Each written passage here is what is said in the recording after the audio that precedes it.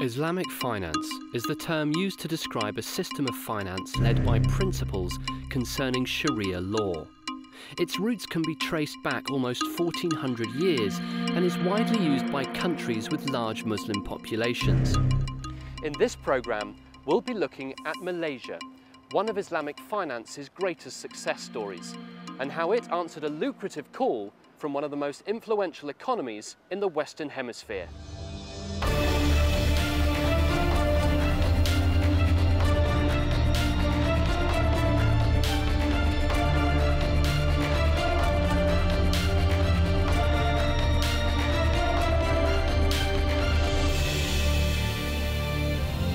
Malaysia is currently the global leader of Islamic finance, and the country's economy has been booming. In 1980, Malaysia's GDP was near $25 billion. By 2014, that figure stood at just over $338 billion, a substantial increase. Situated on the southern end of a peninsula in the South China Sea, Malaysia is one of the fastest growing emerging economies in the world, having successfully capitalized on an emerging markets boom that happened shortly after the 2008 financial crisis. Now, it's looking to expand. The mood amongst many Islamic investors is that it's time for a change. They want to see Islamic finance as a serious alternative sitting alongside conventional finance. Investors, such as those from Malaysia, are looking to capitalize on this through innovation and cooperation to propel it forward. Investors now from the Middle East, from Southeast Asia, are looking towards a sort of a hybrid, a mixed model of financing. They don't only want to rely on conventional, they want to have a healthy Islamic, and in some instances an entirely Islamic financing package. It has led to the development of a dual banking system in Malaysia. So the Islamic banking system coexists with the conventional financing system. And because of that, they've actually managed to create a level playing field for both the industries. And this has helped the customers actually in assessing both types of financing. I think it's a question of choice. I believe that people should be given the choice. In fact, what you've got to bear in mind is that number of non-Muslims actually subscribe to Islamic finance products. So Islamic finance products are not confined merely to Muslims, but also to non-Muslims as well. I think Malaysia has such a head start on the rest of the Muslim world, or the rest of the markets, that it's going to take a monumental effort from countries such as Saudi Arabia or UAE to catch up.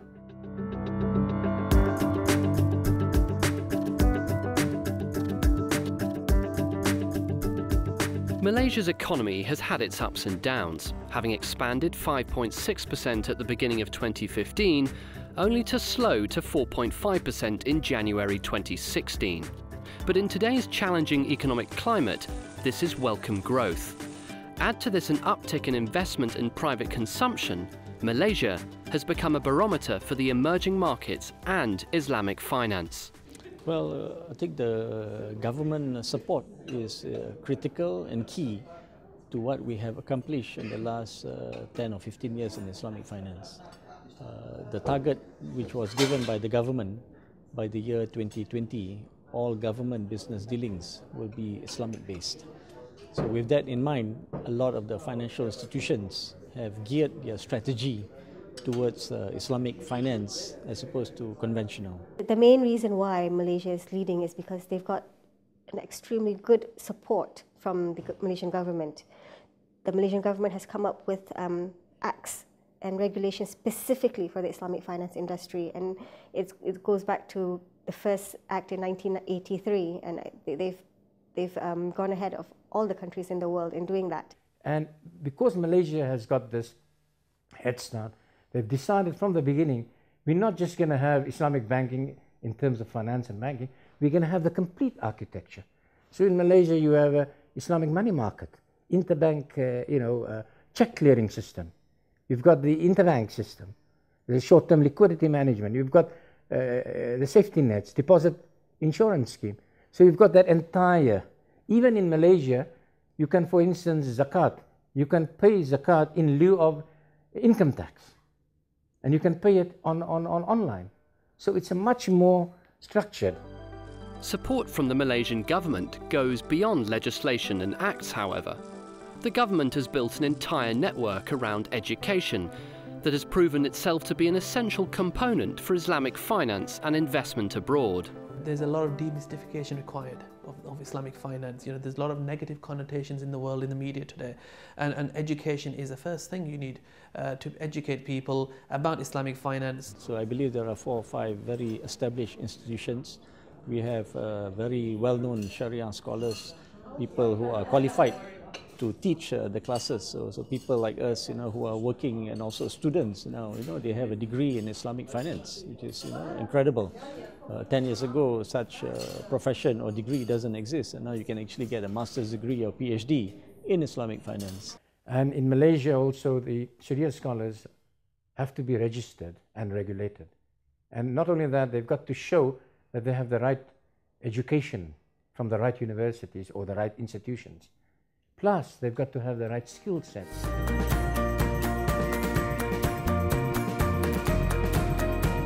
London. It's always been an attractive hotspot for foreign investment. This couldn't be clearer to see than in the property market, when house prices surged 32% in 2014, thanks mostly to overseas buyers.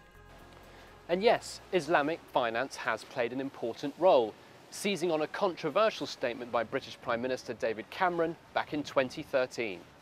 I want London to stand alongside Dubai and Kuala Lumpur as one of the great capitals of Islamic finance anywhere in the world. I think in recent years, Islamic finance has been a very important growing component of London's offering as a leading global financial centre. I think increasingly now government is aware of the relevance of Islamic finance and perceives that it is important to have this capability to underline its credentials as a global centre. There has been a lot of focus on London real estate, but recently I've also seen a lot of focus on real estate outside of London. So in second cities such as Birmingham, Manchester, Glasgow, Bristol. So real estate is an easy investment because it's real. You can see it, it's tangible. We have not seen any significant development at this point in time. So I believe Islamic finance in the UK is probably at a very infancy stage. It will take many, many more years for it to be developed. The point I think we need to make is that it doesn't involve interest, it doesn't involve riba, it's transparent, there's accountability, and obviously Islamic finance is also used in investment which does good to the community. That's very, very important. So we are fulfilling a function, not only providing the cover, but also helping the country in promoting, in enhancing its social work. Malaysian investment via Islamic finance, however, is already evident in London. Most notably, the £1.2 billion Shard in London Bridge, and the old Battersea Power Station, which was bought by Malaysian investors in 2012 for £400 million and turned into luxury flats.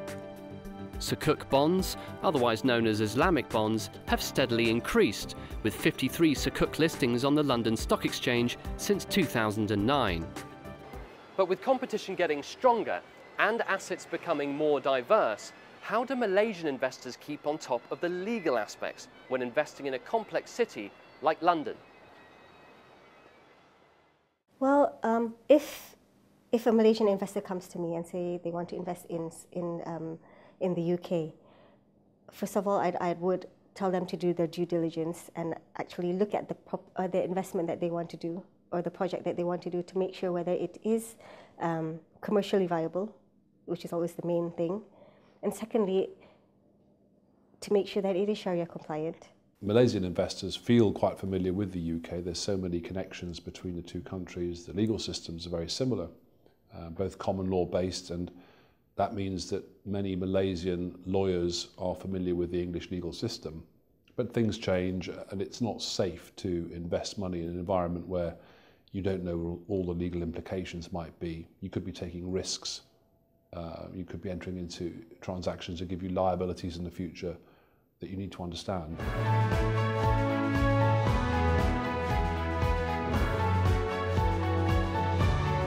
Every country has its own legal system, and each present challenges for investors. For Islamic investors, however, there's an extra hurdle to overcome when considering investment projects in non-Islamic economies: Sharia compliance. Balancing between the law of the land and the Sharia, because you need both. We want both in these types of Sharia compliant transactions. So what would happen if it was in Malaysia?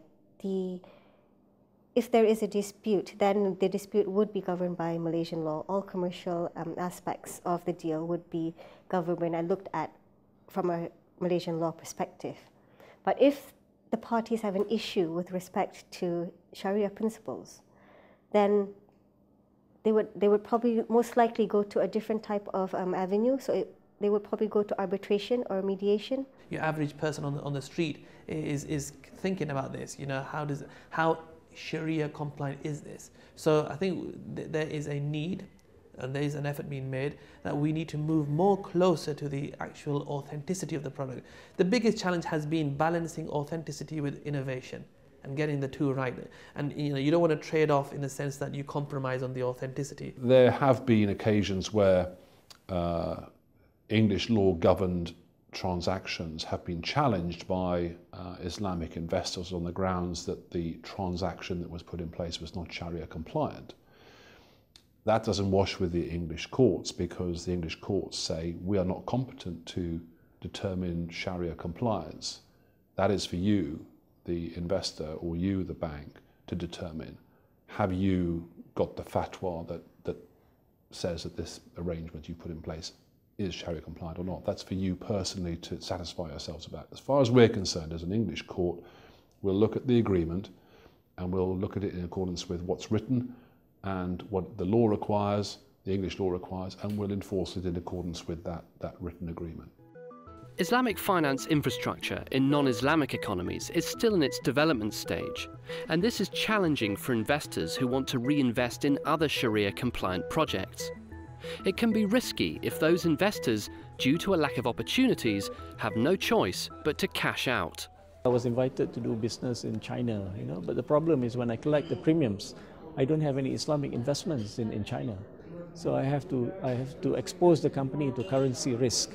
Whereas in Indonesia and Malaysia, there are Islamic banks, there are Islamic bonds, there are Islamic equity which we can invest. But in countries where they don't have such instruments, including the UK, what do you do? So China is a huge area for Malaysia to grow into as well, and Chinese are really interested. Last month, I think the Islamic Cooperation Development Bank, which is part of the IDB, did a big event in China. And Malaysia is the closest home for that. So I do feel that Malaysia's got a lot of room to improve, has also got a lot to gain, and has relationships in each direction. I think it's a question of market education. A lot of the British companies are not fully aware of the structures and the benefits of Sukuk, raising funds through Sukuk. And I think the UK can carve itself out a really important niche, especially in financing the small and medium enterprises. Give another 5-10 years, as more and more corporates become familiar with Sukuk and structures, and the banks realize that you've got to educate your market before you can sell them a product. I think, I'm not too pessimistic. I think there is a real chance that this may happen.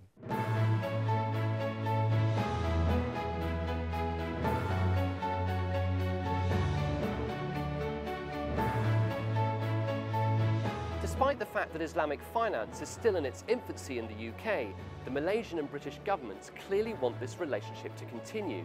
But at the heart of it lies investment, particularly in the issuance of Sukuk. Certainly the inaugural sovereign Sukuk was extremely successful at different levels. It enabled the UK to be the first Western sovereign to issue a Sukuk.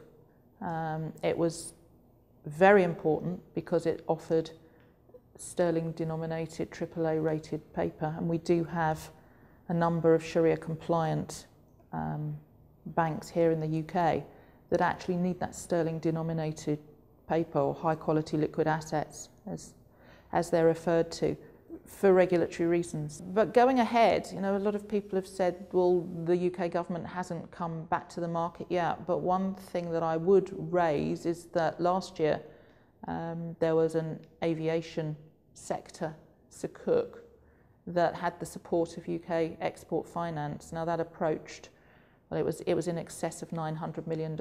If you look at where the major challenge is, that's in corporate Sukuk issuances, hardly anything has happened. I can only think of two. One was a small $10 million one, which was privately placed. This is an IT company in the north of England who placed it with a Dubai investor. And the second one was a series of small Sukuks related to real estate transaction issued by Gatehouse Bank, which is one of the Sharia compliant. So the potential is huge. If I'm not mistaken, there has been one or two issuance of Sukuk in the UK. You know, I wouldn't consider that as being successful in the form of Islamic finance. There has to be a lot more. Malaysia 2 years ago was the #1 issuing country for Sukuk in the world. You know, and I think there's a lot more opportunities for Sukuk issuance in the UK. I think UK is a growing economy. There's always a need for infrastructure, construction and other funding requirements. Despite improving its portfolio abroad, fragile global markets continue to create strong headwinds for Malaysia's economy. But it has shown surprising resilience, boosted by a growth in exports such as electronics and palm oil. But maintaining investment opportunities through Islamic finance abroad against such headwinds won't be easy. When you say Sukuk, it's always dependent upon the underlying contract. So you could choose a whole host of contracts. If you choose an ijara, which is a leasing contract, or a murabaha, which is a cost plus, both of them are debt-based and they're very prevalent. Now, if you're going to go down that route, clearly there is that problem that you've just highlighted. So yes, Malaysia could be open to that. I think for Malaysia, one of the hurdles that they would probably need to look at is to do more international deals. I think, from my view, a lot of the Sukuk deals, for example, are actually domestic deals. I think there should be more. There is at the moment cross-border financing and a lot of international deals, but I think there should be a step towards having more of those and doing more deals with the rest of the world globally. And I think that would definitely place Malaysia in a different category altogether. We have a very substantial Muslim population, and their engagement in commerce and industry in the UK isn't as great as perhaps it has potential to be. So I think that there is a natural growth within the Muslim population of the UK to grow their commercial and financial integration with society generally, and that would naturally be using Islamic finance, Islamic products. For all Malaysia's achievements and contributions towards growing Islamic finance globally, its rise to the top hasn't come without its fair share of criticism. Now, this relationship between Islamic issuance, capital market products, and conventional products is where you find the challenge. So in Sukuk, it's grown 56%. So 56% of the conventional, the wider capital markets is Islamic, where the biggest challenge is banking and takaful, because in their banking, they've only got 21% of Islamic banking. The rest is conventional banking. And in takaful, it's only 10%. So they really need to up the game there. Despite this criticism, Malaysia still leads the pack, commanding over £80 billion in total Islamic bank assets and over 60% of the global Sukuk market. This is considerably less for other Muslim countries. So, what's next for Malaysia, now that it's shown Islamic finance can sit alongside conventional finance? And will its partnership with the UK last? It's a case of Malaysia learning from others and also Malaysia giving something back, including our country here in the UK. The opportunity for Malaysia is to keep ahead of the curve, and any work it does in partnership with Indonesia. Now that's the sleeping giant right close to Malaysia, and a lot of people and a lot of investors have got the eye on Indonesia. So Malaysia working in tandem with countries, neighbouring countries like China, Indonesia, and being the leader of that pack. We believe the potential for growth and for us to introduce Islamic finance in more developed economies such as the UK, the US and Japan is probably more critical and important, because we have to prove to the world that Islamic finance works in the developed environment where the infrastructure and the need for funding is there. We believe Kuala Lumpur's position as the regional centre for Islamic finance, and it's got some pretty big neighbours in Singapore and Hong Kong who could try and wrestle that position from KL, but Kuala Lumpur has managed to achieve that position. The one thing it lacks is the same level of professional and financial support, infrastructure support that exists in those other places. Malaysia is so far ahead. It's simply because of that fact it will continue to lead until there is a dramatic change in terms of, you know, whichever new government comes into power. And I don't think that will happen. And as I said, in Malaysia, everything is based on rules and regulations and law. Yes, it's not the perfect market. There's still quite a few things to be done, and there are some anomalies, you know, and this and that. But I can't see any other country that even comes near to Malaysia in terms of its architecture, in terms of its government support, and in terms of the institutional support it gets. Malaysia is an innovator. It's expanded its economy through exports and investments abroad, using a mixed model of Islamic finance and conventional finance under one centralized code of operations. It's opened the eyes of the international community, whilst outshining its competitors. But its global advance could slow from a lack of Islamic finance infrastructure abroad, whilst competition from its neighbours will likely grow, becoming a serious challenge for the future.